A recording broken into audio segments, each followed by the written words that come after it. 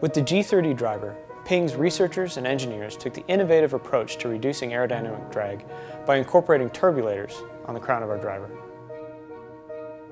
To verify our work and to see the turbulators in action, we conducted wind tunnel testing using a high-speed stream of smoke to demonstrate the dramatic difference in drag between a driver with and without turbulators on the crown. The wind tunnel testing proved our theories with astounding clarity.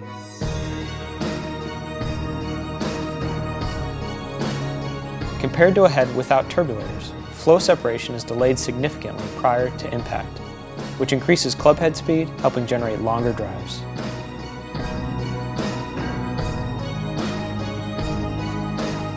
The turbulators on the G30 driver are just one more example of our never-ending quest to improve performance, helping golfers play better and enjoy the game more.